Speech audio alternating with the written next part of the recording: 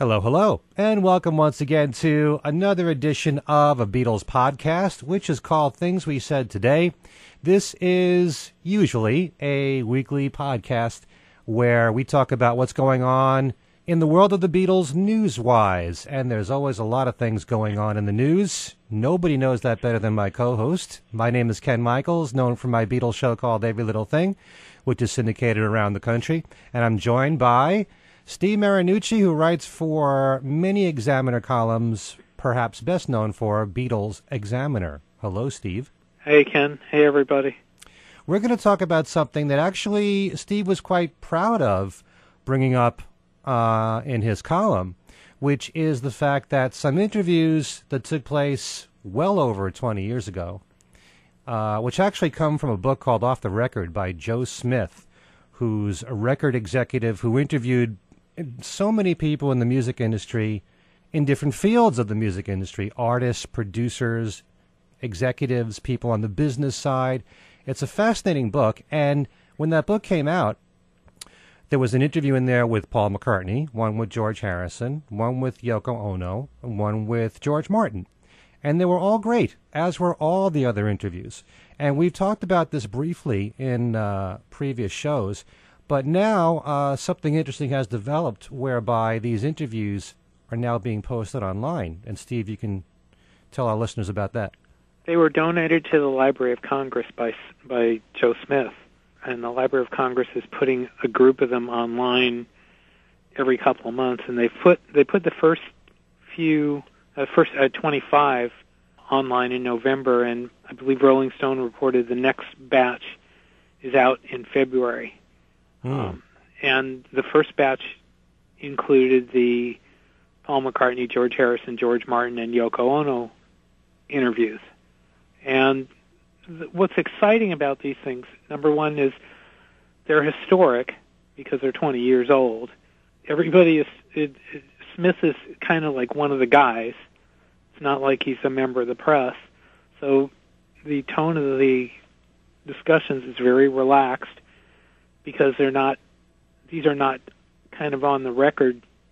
The book says off the record, but these are not, formal statements, not public. They're not, talking to a reporter. They're just having a casual conversation.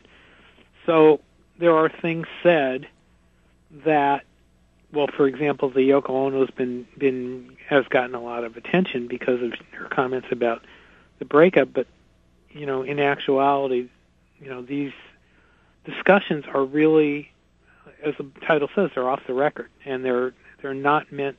And I don't take them to be, as serious and as landmark as everybody did, because number one, these are 20 years old now, and things have been said since. And every time something gets said, people kind of focus in on it and go, "Oh, look what he said about the breakup," or look, But the fascinating thing is that number one, he talked to so many people, right, and he got them to talk in depth about subjects that sometimes they don't normally talk about. And we're going to run through some of the comments from the discussions from the interviews. Yeah, I just wanted to say very quickly, and I know I said this in a previous show, I really enjoyed this book because what's the sign of a good book or a good interview is that there could be people in there that normally you wouldn't even read about or have an interest in. But all of these interviews are fairly short, and they could be 5 pages long. And someone, like I remember, it just sticks out in my mind, there was an interview with Bobby Vinton, who I normally wouldn't even read about. But you pick this up, you start reading it, and it's very compelling. Everything that's in there is something very interesting. And when you get all these different angles from different people in the music biz, makes it a very fascinating read. And an important point, too, about the Library of Congress site is that the audio on the Library of Congress site is unedited. It's the full interviews. The book does not have the full interviews. So that's important, and because I believe these things go on for 15, 20 minutes. So right. The book definitely doesn't have the transcripts of all the discussions. There's only excerpts, but still, it's it's wonderful stuff. It's fascinating. Yeah. No matter who you pick up. Yeah, it comes across as being very open and frank and candid, and it's very refreshing for that reason. And there are things that are said that may not shock you, but it's still interesting to hear it said if it's something that hasn't been said before. Right. So why don't we just highlight a few of them? We'll start with Yoko, and I know you picked out something in there that you found to be interesting from Yoko's interview. Yoko talks the comments in the Yoko interview. Naturally, everybody kind of honed in on the breakup comments, but there were some. Her comments there was a lot more there than I think people kind of realized. She says, once we were together and the Beatles were breaking up for Johnny, obviously John Lennon, it was like a divorce. He felt good about the group breaking up, like a big weight was off him, but at the same time, he was very proud of the group. He knew there was nothing that compared with the Beatles. He also had an extremely high opinion about each one, which might seem surprising. He used to say they were intelligent kids, and the fact they came from Liverpool, you would think they would not understand these things, but they do. He was always protective of them in that way. See, I find that interesting because when she said that John felt that nothing could compare to the Beatles, he has said the exact opposite. If you go back to the David Wigg interview of 1971, where he's saying, we're all doing much better than we did as a group, obviously, and giving credit to Yoko and Linda for breaking up the Beatles because, if you perceive it that way, they should be given the credit for all the great solo music. And being very proud of the Plastic Ono Band album and, his solo work at that point. So, I'm kind of surprised that Yoko said that about John saying that nothing would compare to what they did as a band. Yeah, I mean, there's quite a bit in here where she goes on and on about the breakup, but she also says, I don't think he ever voiced anything about how he missed being in the Beatles, but that was because I was the other party that he got the divorce for, and I suppose I fell into that trap right away that he divorced them to marry me, but that doesn't mean I broke up the Beatles. I didn't break up the Beatles. The Beatles were getting very independent, each one of them, and Johnny was not, in fact, the first one who wanted to leave the Beatles. So, that just basically that gives more of an idea that the breakup hurt John more than he let on, and that's pretty significant. But at the same time, that's also interesting to me, because although we know that Ringo left the Beatles during the White Album and George left during Let It Be, John has openly said that he was thinking about leaving as early as when he was doing How I Won the War. Right. So that was before Ringo left. He may not have physically got up and left the group, but he was certainly thinking about it. Right. But what she had said about the breakup that I think got a lot of attention was more the fact that that Paul was trying to take over the group. It wasn't just the fact that the others were leaving the group. Paul wanted the group to be more, his band at the time, as if he was the leader. Right. That's not a shock to me at all, only because of the fact that, given what John has said, that he was more interested in doing projects with Yoko, he was getting less and less interested in the Beatles, that meant that Paul had to step up and lead the group and push them. Here's that quote. It says, but then again, the other three felt that Paul was trying to hold the Beatles together as his band. They were trying to be like Paul's band, which they did not like. And so, that there's a little bit of that in Let It Be. I mean, if you sit there and watch, the way things go in the movie, I mean, that's not really a breaking news. Right, I know, but it's all perception there. Because as far as I'm concerned, George and Ringo, despite the fact that they left at different times there and came back, I don't think either one of them would have been the reason why the Beatles broke up. I mean, they wouldn't have been the ones to officially leave, causing a breakup. It had to come from John or Paul. And the fact that John physically left and made the announcement to the group tells you that it had to be one or the other to initiate the real breakup, the physical breakup of the band. Right. But as John was getting less and less interested in staying in the Beatles, that meant that for the Beatles to continue to make records, to do any projects at all. Doesn't matter what it was. Magical Mystery Tour, your favorite film. It means that Paul had to step up and push the others more. And maybe in the eyes of the others, that looked to them as though Paul was really trying to take over. Right. So anyway, let's move on to George Martin. George Martin. Now, this quote I found kind of interesting. He talked about how he worked with them. And he said, I was very much in charge because I was kind of a schoolmaster teaching them everything. They had to do everything I told them. They brought me a raw song, and I'd tell them, this has got to last 2.5, 3 minutes. You just played me about 50 seconds of music, so let's make a little more out of this. I would structure it for them. I'd tell them 2 chords here. The second one needs a guitar solo. We need an introduction and an ending. Can't Buy Me Love is an example of that. The original song started with the verse, I felt Can't Buy Me Love worked better as an introduction. Of course, as the songs became more interesting and more complicated, and as the boys got to know the studio better, because they were very canny boys, it became more of a democratic team. There you go with George, talking specifically about how he worked together with the Beatles. And then a little further down, actually, I'm going to skip a paragraph. He says, gradually things changed. The boys went into their little spheres, and there was more of a rivalry brewing between John and Paul. In truth, they were never great collaborators in the sense of sitting down and writing together. They were never Rodgers and Hart. One would have an idea for a song. He'd go to the other guy and say, I need help on a line, and you give it to me. That's how John and Paul collaborated. See, that I find fascinating. Mm-hmm. And that's through George's own observances of how John and Paul worked together. Mm-hmm. But also keep in mind that he wasn't there necessarily when John and Paul wrote songs together. He was there in the studio with them for the most part. But his observations are, he's taking his observations from comparing from all the people he's worked with, and that's kind of fascinating. I think he compared them, if you were to compare them to Rodgers and Hart, it wasn't like a 50-50 collaboration right down the board with all their songs, and we all know that.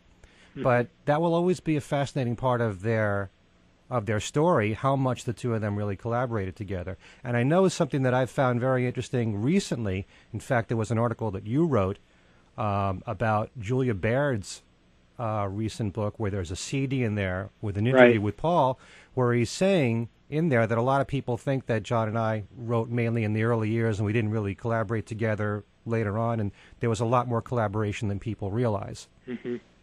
And that CD, by the way, is fascinating. He says there's stuff there, those interviews that she did with him are nowhere else. So that's a really great disc to get. There's one more quote here that I'm going to read from George Martin that continues what he says. It says, generally speaking, their songs were pitched against each other. One would say, okay, you've written that, now listen to mine. It was competitive collaboration. In fact, Paul misses it terribly now. He misses that spark of John being rude to him, saying, you can't write that, Paul. It's awful. Paul needs that, and John was the only one who could really say that most effectively to him.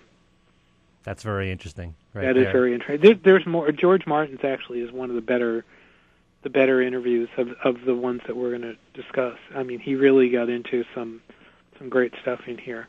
And another thing he mentions is he was surprised it lasted so long. That it lasted 8 years, which is kind of interesting.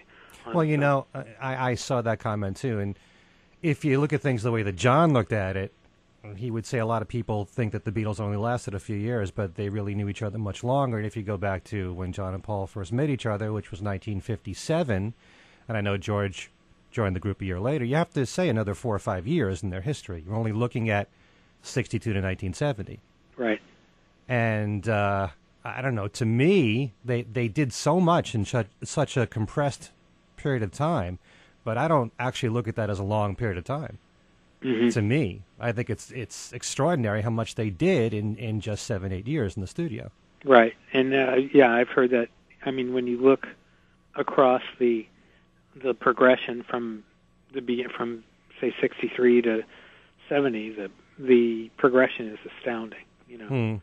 But I just want to make one comment about that thing about the collaboration, because I know recently it was the end of 2011 when Paul was doing The Word in concert. Mm-hmm. And I thought, wow, there's a great selection right there. And I'm sure some fans would have thought, oh, that's John's song. But I've read where it's supposed to be more of an equal collaboration, or that Paul wrote more than people are aware of in The Word. Mm-hmm. So there you go. There's one example of one song where there may have been more of a collaboration than people are aware of. We all know that the early songs like I Want to Hold Your Hand and From Me to You and She Loves You, those are more 50-50. But there may have been more examples going on than we're aware of where they work more closely together. Okay. Shall we go to, I guess we'll go to a Beatle next. Okay, that's a good idea. I'm going to go to George Harrison next. George's comments are mostly centered around his solo career, but he said writing with Jeff Lynne is really the first time I've ever written with anyone. I wrote one tune with Dylan back in '69. I wrote one with Eric Clapton. I've helped Ringo finish songs, but I'm not the type of songwriter that says, let's sit down and write. Every Beatle album that had a song of mine on it, I wrote alone. John and Paul had been writing so much together. Once in a while, I got a line from John when I was stuck. But at the same time, I gave them lyrics. I helped out on Eleanor Rigby. I wrote some of the lyric of To Come Together. There's something for you. Yeah. No, I heard that about Eleanor Rigby. Mm-hmm. You know, I heard that he might have come up with the line, oh, look at all the lonely people. Mm-hmm. You know, but I wish that George had said in that interview specifically what he wrote for each song. Mm-hmm. Just like John was supposed to have helped George with Taxman on certain lines in there. Right. In the song. There's also some, he also has some comments about the breakup. And he says it was sad when we broke up because we had been close for so long. Mick Jagger said at the Rock and Roll Hall of Fame dinner that the Beatles were a four-headed monster. We never went anywhere without each other. We shared all the memories and the isolation of limos, hotels, planes, and concert halls, which is all we ever saw for years. And he said, like Jagger said at the Hall of Fame dinner, I would like to think we are all still friends because those were some of the best times of my life, and that is true. Okay. Well, to there, I would say this is what I find really interesting about interviews. It's that they're all important regardless of when they took place. And in this particular case, here's George looking back and having a certain fondness for the Beatle years. If you had interviewed him probably in the early 70s when he was really kind of relieved to have left the Beatles, you would have gotten a different answer altogether. Well, I think you have to differentiate some of the comments. Something like that, you know, I would put more significance on than some of the comments about the breakup. Only, I guess, because the breakup is just so complicated, you know, and you know, it's hard to pin that on any one thing. let me get to Paul's quote. Okay.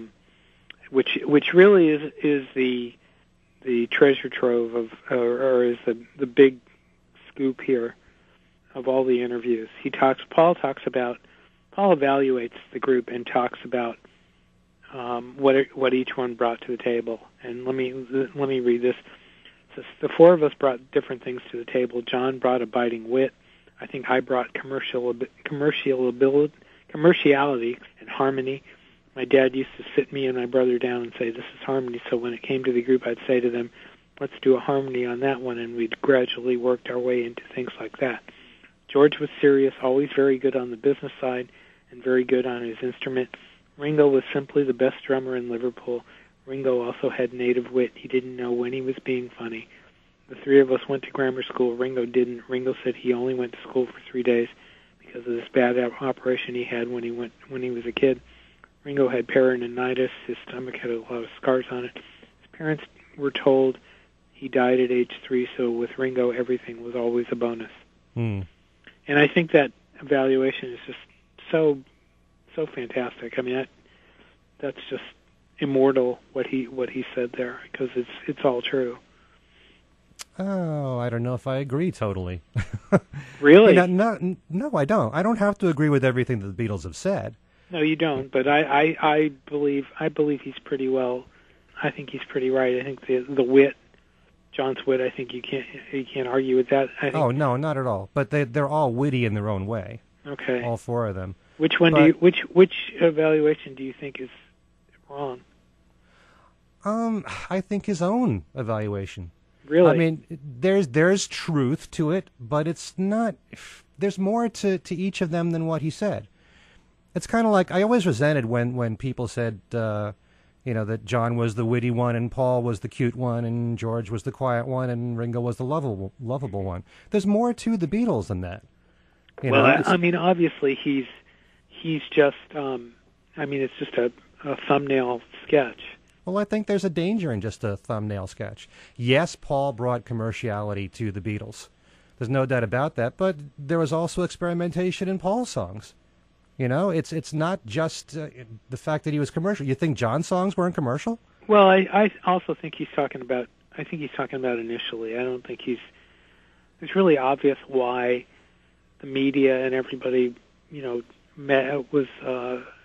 targeted Paul because he really was the most commercial element. I mean, if there was if you were putting the Beatles today, I hate to use this comparison, but if you were putting the Beatles today on American Idol, Paul, I think, would be an easy choice for American Idol today. There's no doubt about the fact that he was the most commercial, but the others were commercial too.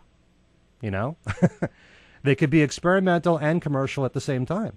Well, and over the course of the group, yeah. I mean, there were all sorts of things that were working. I'm basically thinking of looking at them on the Ed Sullivan Show, and Well, that's one image. Well, true, and I agree with that, and I think that's where Paul's speaking in there. I think that's where he's talking because he says they brought different things to the table. I think that's the way it started out. It ended up obviously quite a little differently because George's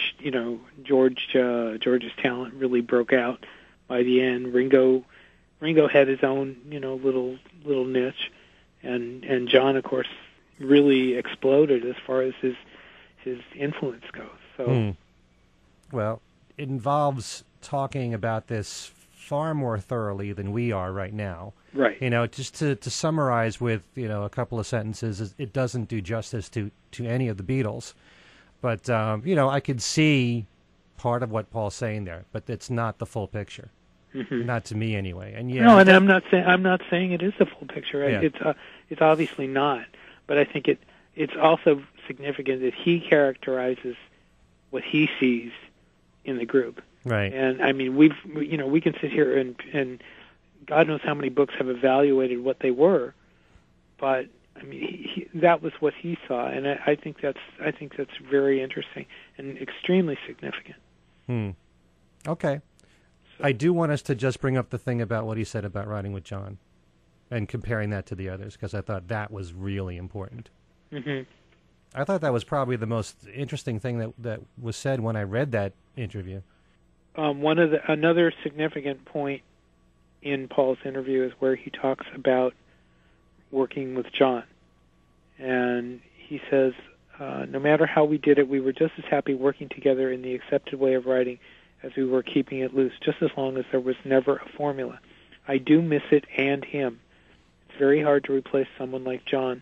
I should say impossible. I have worked with other people, and I've had fun with other people, and I've done stuff since the Beatles, like My Love and Maybe I'm Amazed, which I think stacks up with the Beatles. Interesting, he says that. But the co-written stuff has not been anywhere near as good as the songs I wrote with John. And of course, he even gets a little more specific. He says, I'm my writing partner since John. Denny Lane was obviously nowhere near as good as John. Stevie Wonder is very good, but not lyrical. He's not a lyricist. Michael Jackson is not as good a writer as he is a performer. And Eric Stewart was good, but again, not as good as John. Wow. I mean, just what he had to say about those other people is fascinating right there. Mm-hmm. Stevie Wonder's not a lyricist? I know. Did he say that, really? He said not very lyrical. It was the exact term. And Michael Jackson's more a performer than a songwriter? That's what he said. Huh. He said he's not as good of a writer as he is a performer. And I don't know. I don't know. I'd almost have to agree with that pretty much. But it's shocking for Paul to give any kind of criticism, but like you said, maybe this wasn't made for the press, right, for a print interview, so this was very candid. Just the I fact think that he said that. The Denny Lane comment really stands out there. I mean, to say, obviously nowhere near as good as John. I don't think if he was going to be quoted in a newspaper, he would have said that. Yeah. And obviously this was done before the Elvis Costello collaborations. Right. Since he didn't mention Elvis. No, he doesn't mention Elvis Costello at all. But this is really, those are amazing words to come from him. From someone who normally is very guarded about everything that he says. I remember, this just flashed in my brain here. There was an interview that Paul did. Linda was with him for Playboy, and he made one comment about Michael Jackson at the time where he basically said it was all Quincy Jones music anyway. And I just went, what? It's so out of character for him to even say anything critical in any way. But, I kind of feel kind of sad that he looks at his collaborations the way that he does, because obviously what he had with John and with the other Beatles was so special. But if you look at everything as though you can't top it, you certainly can't go into every collaboration thinking that way. Right. And you have to look at it as if everyone that he's worked with, they're all talented people in their own way. Denny Lane, Eric Stewart. I loved his work with Eric Stewart on Press to Play. Mm-hmm. I love the work he's done with Elvis Costello. I think there are a lot. That stuff really stands out, and I really, I think a lot of people have wondered why they didn't take that to another level. They didn't keep going with that, because they made some great songs. Here's another quote. I happen to have the press release, the original press release from the book, and it has a quote that I don't remember seeing in the McCartney in there, or I passed over it. It said, "We had captured Liverpool, we had captured London. It was like a military campaign. We were out to capture the world." So there's another little choice bit. But it's a great book, and it's very, very available on Amazon. It's not real expensive. At least the last time I looked, it wasn't. So if you're interested in the book, by all means, it's Off the Records, published by Warner Books, and it's one of these things that's been around for a long time. So that if you go to Amazon or Barnes and Noble, you should be able to get a copy fairly cheaply. Can we just talk for a minute more about that thing about the comparisons there? Don't you think that what Paul said there really, it's kind of a sad statement if you think that he would go into each collaboration making a comparison? You have to let each collaboration and relationship develop. And I certainly wish that he had continued more with Eric Stewart, because I felt that the songs he wrote with Eric on Press to Play were really strong. And it's the same thing with Elvis Costello. Who's to say that they couldn't have come up with some of, Paul's best work or Elvis's best work? I liked Elvis Costello better myself, although I do like Press to Play. But I mean, they're both good. Well, you shouldn't really go into a work relationship based on a comparison basis. Mm-hmm. I certainly hope Paul doesn't go into whatever person he wants to work with thinking, how is this going to compare to John? Will it be ever as good as John? Right. Well, that's kind of self-defeating. I don't know that he still does. Do you think he still does that now? I have no. Sure. Well, he hasn't really written with other people. Well, remember too, these interviews were in the 80s, right after John's passing. So that was probably still on his mind. I don't think that's really on his mind as much anymore. I really don't. So probably that weighed on his mind. I'm sure it did at the time, sure. I mean, the media, if you remember, the media was just, it was just filled with Lennon stuff at the time. And, I mean, I think that's probably part of that, where that came from. Yeah. So good point. Very good point. So let's wrap up the show, and we'd like to invite all of you to write to us here at Things We Said Today. We have an email address, which is extremely long. That's how Steve has devised this thing. Now you're going to blame me, huh? Of course. Things We Said Today at... No. See, it's so long I can't remember it all. Things We Said Today radio show at gmail.com. Right. And we have our own Facebook page, which is Things We Said Today. Please like us. We're very likable. Please like us. please us. And Steve has his own Facebook page. I have my own Facebook page. Under his own name. Under my name. And I have mine, Ken Michaels, and I have my website, which is kenmichaelsradio.com. And we welcome any suggestions that you have for the show, any ideas, something that happened in the news that you'd like us to talk about and expand on. By all means, please write to us at, once again, the email address, thingswesaidtodayradioshow@gmail.com. So for Things We Said Today, I'm Ken Michaels, joined by Steve Marinucci, saying thanks again for listening, and we'll see you next time. See you next time.